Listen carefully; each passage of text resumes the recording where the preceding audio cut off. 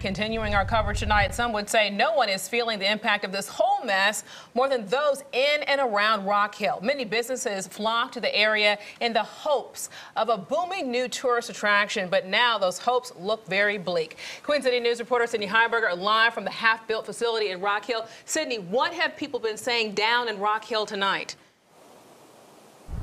Yeah, Alicia, good evening. I spoke to residents, local businesses, even a local real estate agent, all of them incredibly disappointed. They say this would have a really big impact on the city of Rock Hill, who was counting on the jobs and tourism this facility would bring in.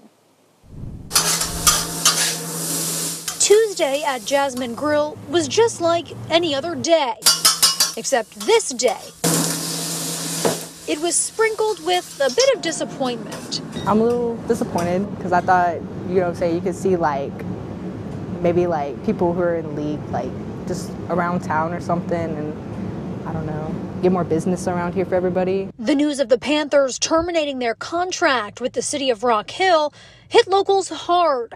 Businesses were excited for new customers.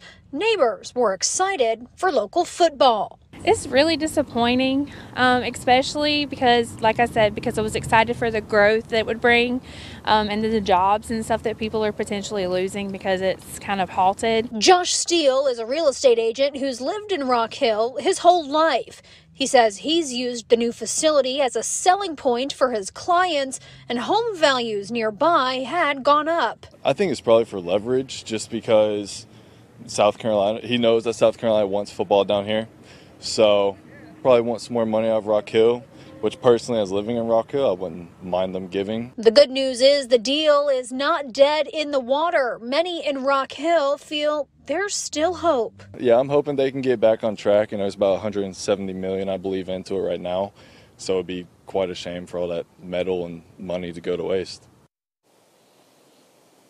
Yeah, again, as it stands, the city of Rock Hill says they are interested in negotiating with the Panthers and David Tepper. York County also says they hope to be able to find a way to move this deal forward. A lot of money already invested in this project. I'm live in Rock Hill. Sydney Heiberger, Queen City News. Sydney, thank you for that. Today's termination is just one of the many developments to come out of the facility debacle down there in Rock Hill, where we saw Sydney tonight. To get the latest updates as they come into our newsroom, you can download the QC News app you see right there on your screen. It's free. It's in the Apple App Store and also on Google Play.